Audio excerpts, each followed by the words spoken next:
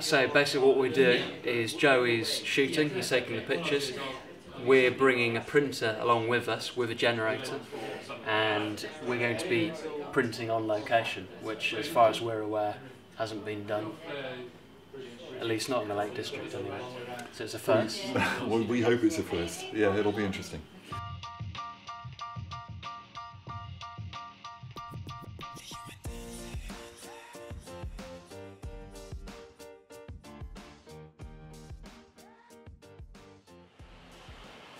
Good morning, so it's 7 o'clock in the morning, we're at the Udale Inn, and we're just about to head out for a day's photography and also printing, hopefully. It's pretty windy out there, it's only going to get windier, so we've got a few different plans lined up for the day, and all being well, we'll get some nice pictures and nice prints show. Yeah, first session is probably going to be Wellington's and walking base. Yeah. So, let's go. What I'm thinking is that we'll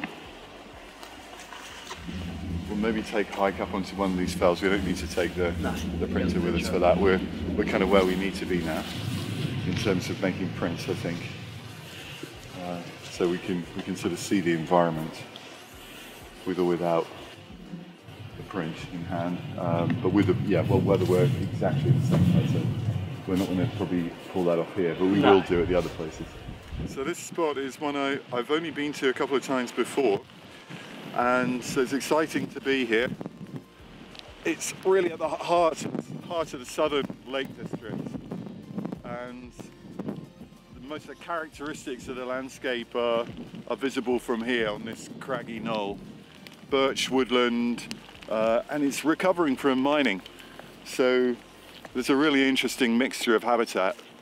And just in a little glen down here, we've seen belted Galloway earlier this morning, as well as deer. So, and I think if I'm looking north here, I can see towards where, I guess it's the Rig, and possibly, north to, well, you can't see much actually because the cloud is starting to come down. We did spot snow on the hills earlier on, so that gives us sort of idea of what the temperature is like. And it's due to get colder today, so that's quite interesting. That's it, perfect.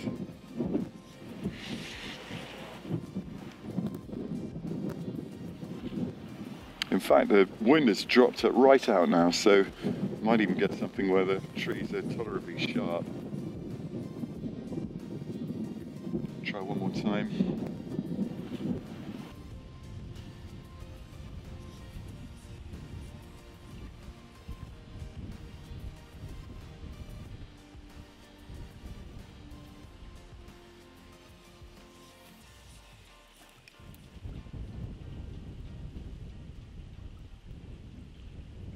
Yeah, so the images have all exposed really well. The lack of contrast means it's been relatively easy to make exposures. So histogram's all good in every exposure. They're all usable. The main differences are the position of the clouds and the amount of movement in the trees. Sure. But there's no real major issues. I think it's a question of minimal interpretation at this stage, because I might do more interpretation at a later stage, I think. One thing I will do is just try and get a little bit more depth by a little bit of local contrast. So one of the things, when we print at home or in the studio, you use a proper viewing light. You're always trying to get everything light, all the light balanced and like stuff. Daylight, Well, I was going to say, in many ways, ironically, it's rather like what we have now. This is perhaps a cool version of daylight because it's coming through cloud, but it's very good viewing light. And you immediately, as the print's coming out of the printer, you can see the quality of the print is all there. Very, very, very close to the screen image, which I think means that even though this is quite an old computer, it's calibrated properly. Yeah. The paper's been profiled and it's looking very close to the screen. Hopefully, the landscape you've just shot about 10-15 minutes ago. A little bit longer than that, but it hasn't changed greatly. It has brightened up, hasn't it? I mean, the light's definitely looking brighter. Yep. But the one thing that is worth saying is that in order to get the colours to separate, I probably cooled off the image, and I think that's what we'll see, that the sky is probably bluer here than it is to our eyes. I always feel that that's one of the most elusive aspects of landscape photography, is finding the perfect colour match for the sky. Okay. So Joe's just processed his image on his Mac. We've connected it up to our printer, and we've now printed off an image that was only taken less than half an hour ago. It's so interesting looking at the finished print within half an hour of the photograph being taken. What do you think, Joe? Yeah, it really, really is. I've never done anything like this before. It's really fascinating, because I think we said when I was processing, I wanted to keep it very close to the original, and I can already see it doesn't really look exactly like what I shot from what I remember. There's much more colour in the image. I think that's partly because of the way the camera captures colour, but also because of the fact that I cooled the tones overall and then saturated it slightly, and what that's done is separated the colours. So I can see that although I have these 4 founding principles of print, the first of which is what did you see, you can see how it changes. And what this does is it allows me to look at a print in relation to my immediate memory and my immediate experience, so immediate that we're actually looking at the landscape here, and now we're looking at the landscape on the print. And there are all sorts of fascinating similarities and differences. Overall, the print is cooler, but the way that the print has brought out the colours, I think, is remarkable. Looks very nice, doesn't it?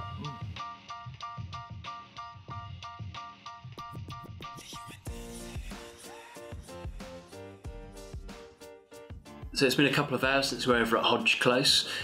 Joe took some wonderful images up across the valley. It was blowing around about 40 miles per hour whilst we're up there, so it's challenging conditions. I think Joe's captured some really nice images. At the same time, we ran the printer and printed on location, and we're now looking at the print back at base and trying to work out what exactly we'd do differently. Yeah, I think that the rendering intent could be a key here, because quite frequently when you do perceptual, it will come out one way, and with relative it usually is a bit darker. I think relative would probably be a little bit more successful in this case, so perhaps we'll do that later in the day. We'll try something vary the way we render them. But overall, I'm very, very happy. What I will definitely do is take the images back to the studio at home and print again, having had a few days to sort of think about it. And I've looked at the second image as well, and we've already agreed that probably in monochrome, that would be really worth working on. But I think, just briefly to sum up the fundamentals, what I'm looking to do with landscape photography usually is to evoke a sense of place and to create a feeling of depth and an absorption into the landscape. And I think this image, perhaps because of the wind, it does have a certain wildness and yet intimacy at the same time. I think that's something I'm really pleased with. And ultimately, I think it just needs some fine tuning and some work on the tonal rendering, and then I think we're pretty good.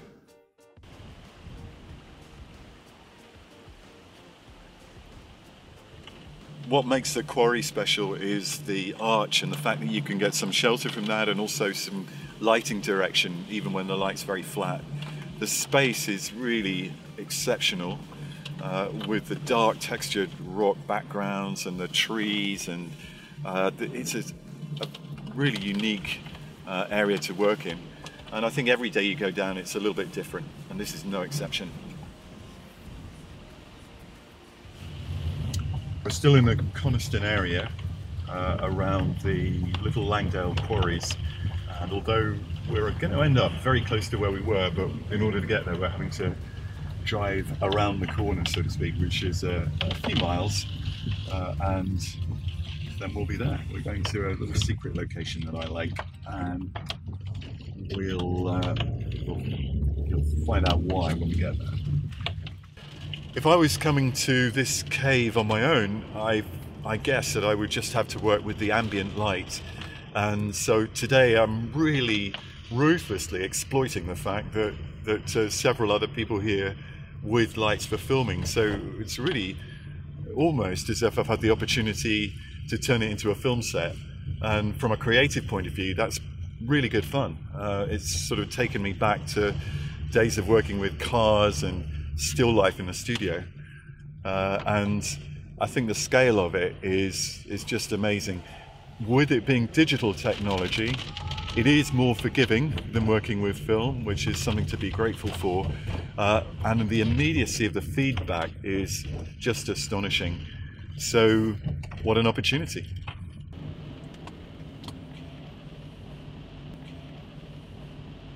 Streams literally appearing on the hillside where there've never been streams before. The roads are running with water. It's as extreme as you can imagine, and I think it's quite sobering actually for us who do not live in the Lake District, but to think that the locals have been having to face this kind of weather for the last 2 months almost without cessation. So you really do feel for them. Many have lost lots of possessions and had their homes flooded, and it seems as if it's happening again. So while it's been a real fun experience for us, and tricky, difficult and challenging in a nice way, for others it's been much harder. One of the interesting things too about the day is we have these original prints all made on location. They've all been slightly affected by raindrops as well, and I suppose that they have a kind of history, a unique history. So there's only one of each of them.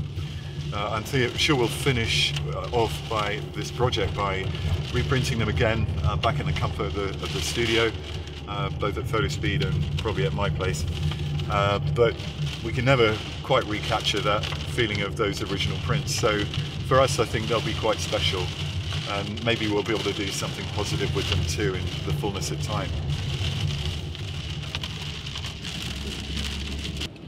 Well, the day's come to an end, and we've finished finally with the printing outside the tea house. It was getting dark, fairly chilly as well. The printer continued to work really well actually, running off the generator, and although the audio equipment wasn't really up to the difficulties of working with a generator in the background, the pouring rain and the stream behind us, it was still possible to get some shots of what we were doing. And I think the amazing thing about it is that however difficult, and it was very difficult, I think all of us really enjoyed the day, and I certainly think we learned a lot.